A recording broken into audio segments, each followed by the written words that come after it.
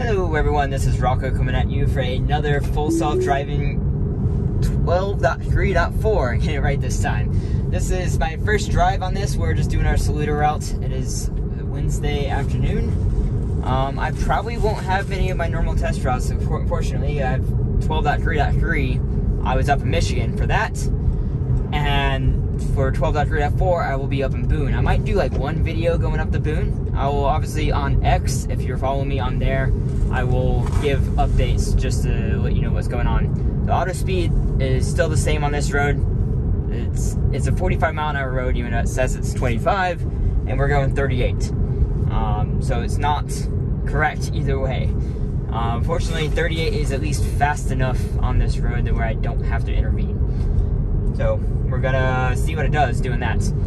A small change to note, if it doesn't complain at me for touching the screen, it gave me an alternative route finally for this route right here. It gave me 3 alternative routes. One to go way around, one this way, one that, the one I chose, which is my normal test route. Notice it just went to the 45 zone. It could actually go up to 45 here, but maybe it sees the fog, maybe it sees this car right here and slow down just a little bit. To me, totally acceptable. That's all that matters. Now, if it starts going like 55 in here, no. It should not be doing that. Especially in this area, there's always, like quite often, a cop car sitting here.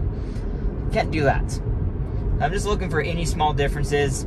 This isn't like a particularly crazy drive, and so with these new versions, they're so good that this is kind of boring now. So, apologize if it's a little bit boring, but at least, hey, you get to see what it does. Last time we made the first time ever with 0 interventions. So we're gonna see if we can do that again. That's new behavior. It's staying on the inside part of the turn. It's going faster though. If I remember correctly from the last time I did this, I think it was 12.3.2, I want to say. It's the last time we did this. It's going faster around the curves, and so that's great. I don't like that. What it did was exactly how I would drive. So it's doing great so far. Let's see here. I'm gonna try and do this as a one take, so we're gonna fill in. But this speed is great. I think they're constantly adjusting the speed profile, because by far, those are my most disengagements or interventions right now, or for speed. Like hurry over right here, great, totally good. I am also in the average profile. I made a post saying, hey, based on chill, average, or assertive is what it is. Yeah, you should affect how the speed profile works. Assertive should speed basically all the time, because that's what it's. Look there, cop car. He's waiting for you to speed. And if it's speeding right there, then I'm gonna stop. I will have to disengage, because I'm not getting a ticket today because this car wants to speed. We're also going through a school zone. It is 5:30, so obviously not during school hours. It slowed down for that crow. It saw the crow and slowed down. Look at that. But let's see if it's gonna read the school zone, and it appears to have read it and slowed down. If I had to guess or make perception here, it appears to be doing a little bit better staying in the middle of the road when you're going around curves. In the last update that I had, and the last 2 updates, it actually seemed to like cut off the curves a little bit and get a little bit close to the edge. I don't know if I'll have time to do the crazy hill test, everyone, but that is, we had 1 disengagement the entire time. I don't think any other interventions the entire time, so very good performance on that, as long as you can make the 1 turn again. And if they're training as quickly as they are, they're releasing updates every week right now, then like maybe we're getting like all those things fixed. Like every single intervention it's looking at from customers and this massive data influx from all the free trials, maybe that means that, hey, they are going to like rapid improvements. We'll see. Like, it's already really, really, really impressive about what it's doing. Like, this is good. It checked for traffic coming from the right like a human would, though it has to creep up a little bit further to actually be able to see that direction with the B pillar. I still think a B pillar is a limitation. Is it going to stop robotaxi? No, it's not. May it restrict the locations that it can be used in? I think it will. I think that's a real possibility. Let's see now. Darn it. Is it gonna turn? Okay, it is gonna turn. Okay, it's gonna go to the dot. So navigation ending. Let's see if it's gonna let me do this. Let's see. Go back across the highway. Oh, it ended automatically. I think that's new. Let's see here. How's it gonna do this? Nope, we're going this way. This way. I know, I'm what? This way, guys. It gave me the alternate route, but it's not doing it. Okay. Let's see if I can get... I'm trying not to disengage. That's what I'm trying not to do.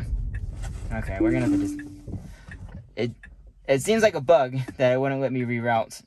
We want to go to the left, Tesla. I really don't... actually, no, guys. Let's go to the right. Screw it. Let's go to the right. Maybe Tesla just wants to force me to go that way just because it wants the data on this road. I don't know. Sure. So let it go what it wants to do.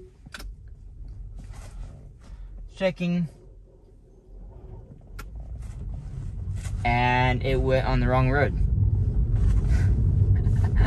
It went this way anyway. I wonder if it's a map data issue.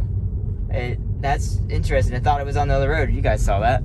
Well, it went the way we wanted to go anyway, but, okay, well, next time I won't disengage. Guys, next time we won't disengage. There is a truck coming to my right. 2 trucks. Oh, I wish you got here a little bit earlier.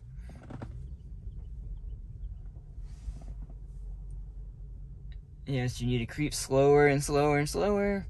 Now it can see now. Oh, this is so good. This is even better than it was last time. Because it stopped and looked like a human would. Right there. An important factor of the car is that it has... that's wrong. 40 mile an hour is not the speed limit here.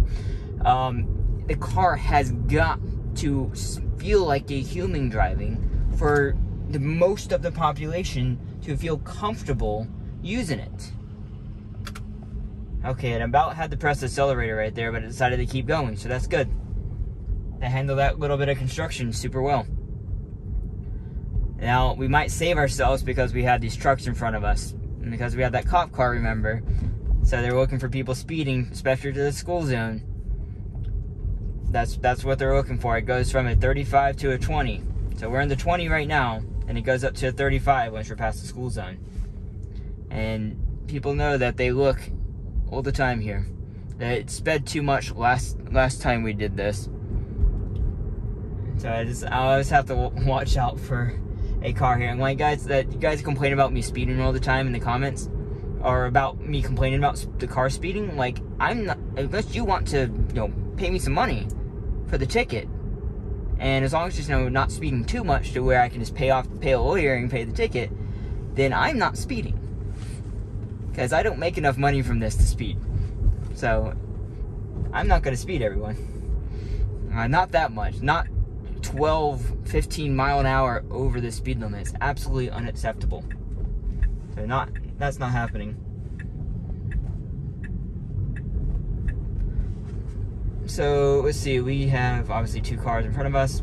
It widens out, so fortunately it isn't trying to pass them. We have a car behind us as well.